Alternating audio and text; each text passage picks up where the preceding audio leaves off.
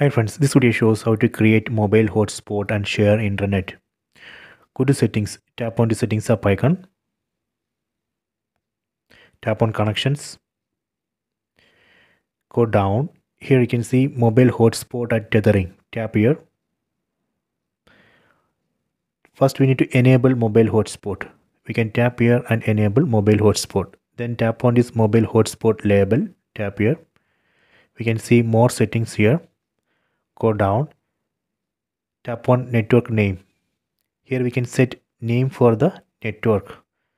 So let me set Samsung S25. Here we can set the password. Let me set the password. Try to give a strong password here.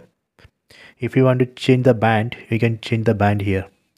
You can change band for better performance. Let me set default 2.4. Then security.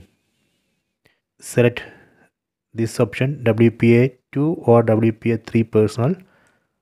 Then tap on save. Done. So now mobile hotspot is ready. Let me go to this mobile phone. I am going to connect this OnePlus mobile phone to mobile hotspot created on this Samsung Galaxy S25 Plus. Here in this OnePlus mobile phone, go to settings, tap on the settings app icon, tap on Wi-Fi. First we need to turn on Wi-Fi. When we turn on Wi-Fi, this mobile phone will scan and detect all nearby Wi-Fi networks.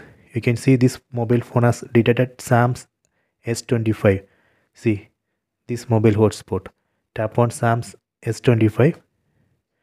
Then here we need to enter the password. The same password we need to enter here.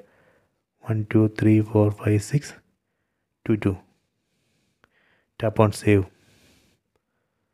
See, it's connected. And here you can see one device connected.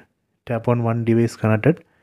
You can see name of the device, OnePlus Note CE4. Let me test. This mobile phone should be able to access internet, right? Let me open Firefox browser.